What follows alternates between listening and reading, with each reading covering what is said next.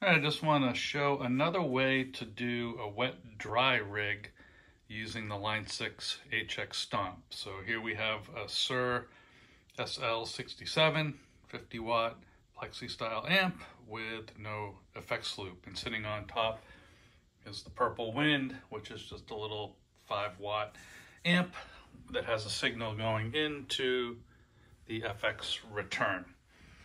Over here at the Line 6, what I've done in this particular case is guitar comes in to the wah pedal, goes through some overdrive pedals here and in to the HX Stomp. Then inside the HX Stomp I have, effects that I want in front of my amp, and the way I'm getting the signal to the amp is through a send, a left side send.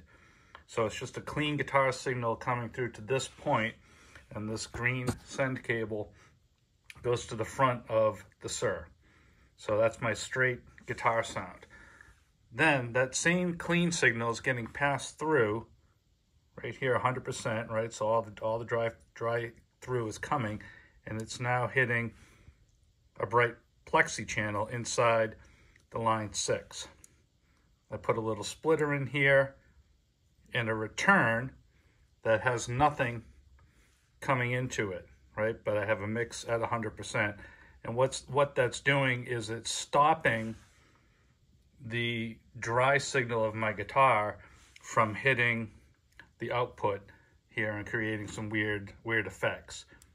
Okay, then the dry signal comes through the plexi that's in here, hits a reverb, and goes out into the Purple Wind, and that's just 100% wet signal of reverb that's coming through and hitting there. Now what I've done here with this analog echo is it's on the second path, and as I said, I put a return block in here that is not actually sending any signal through. What happens is when I turn on the analog echo, the return turns off. And so that then allows the amp that you see right here to send its signal through to the delay. So now I have delay and reverb separated on the path, and you're good to go. When I turn the analog echo off, the send comes back in, killing the signal, and I'm left with just straight up reverb. So kind of a long-winded explanation, but it's pretty straightforward. The key is to do a send and send that to the front of your amp, and then put another amp in after that to take your guitar signal and then mix in your post amp effects that you like from there. Simple, quick, easy video. Hope it works for you.